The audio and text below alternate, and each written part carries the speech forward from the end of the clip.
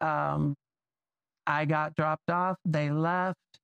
The next day was somewhat interesting because he ends up showing up at my hotel room, which I thought was somewhat weird, but he wanted some more. Mm-hmm. So when you say he showed up, he showed up. I mean, I had no warning. I was in the room. There's a knock on the door. I open the door and he's standing there.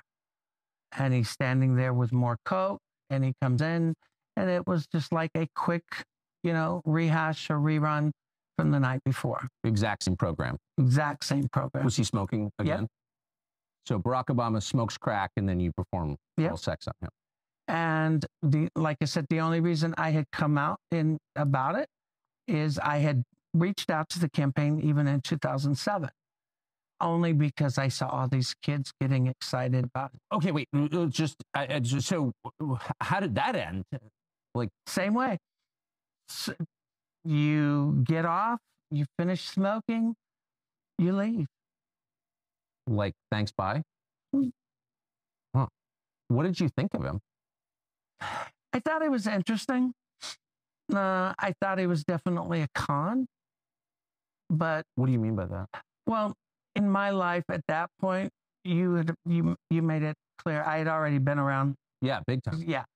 So when people are doing things because they actually really enjoy it, or they're sincere, or they're looking, for a connection, or they're doing something because they're looking for an in, or they're looking for a hook, or it's a game. Yeah. So for me, I felt that it was a game for him.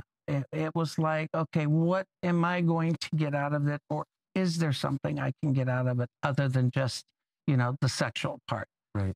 And lucky for me, I wasn't going back to Chicago anytime soon, so it really didn't matter. So you were left with a bad taste in your mouth? Something, yeah. Yeah.